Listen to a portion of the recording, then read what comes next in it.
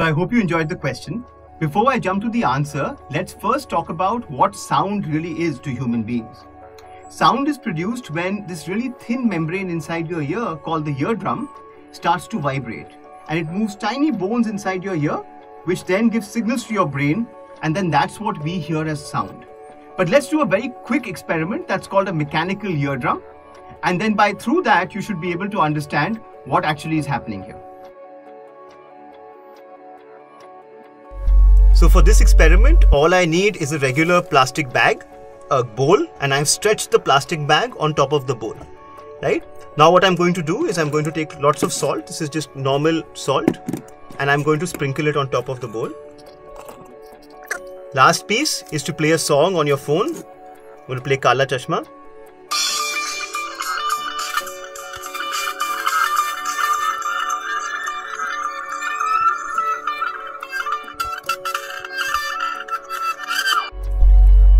So what did you see in the experiment? What you saw was that a very thin film of plastic, when excited by sound, started to vibrate. So what sound really is vibration of air that then is transmitted to the membrane, which is your eardrum, and that's what you hear. So now let's consider each of the three options and of course the option that said something else. So for the first option, I said that the stone flew out with great velocity, and that's why you heard that bang sound. Now, to think about this, imagine a pitcher throwing a ball really fast. Does the ball actually make any sound? Absolutely not.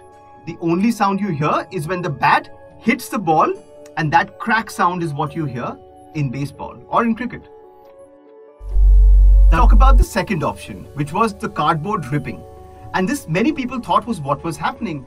But to just do a thought experiment, right?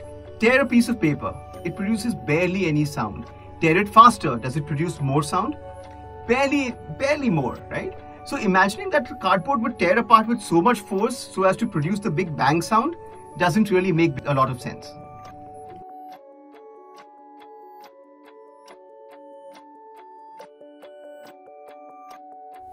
So now to the answer. If you look at gunpowder and I light it, and this is exactly what I'm going to do now. I've made a straight line of gunpowder and I'm going to light one end of it with a match, and let's see what happens.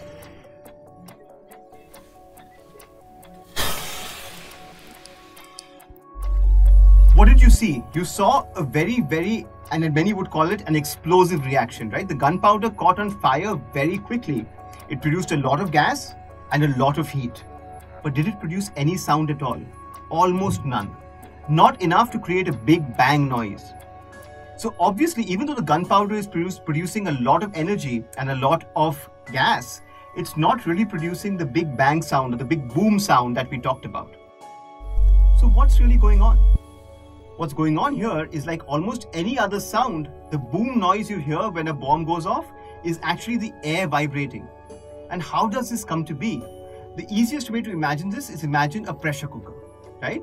You start boiling water in it and gradually pressure builds up inside the pressure cooker, and then eventually you hear the whistle go off, right? Which is a release of pressure.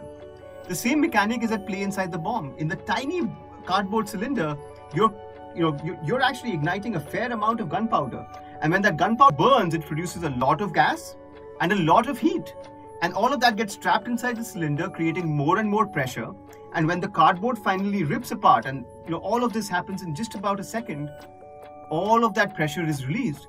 And when so much pressure is released, it actually creates something called a compression wave. So the pressure to the air expands and contracts and expands and contracts. And that wave reaches your ear and causes you to hear the big bang sound.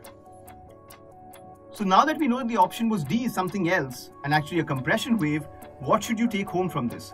One is, of course, an understanding of what sound is, but also an understanding of what's happening to your own body. Every time you hear a sound, your eardrum is vibrating. And if you hear sounds that are too loud or too harsh, you might actually rupture your eardrum and cause damage that cannot be repaired. So my only advice to you is continue to love science, but also be very safe and use ear protection this Diwali. Have a very happy festive season.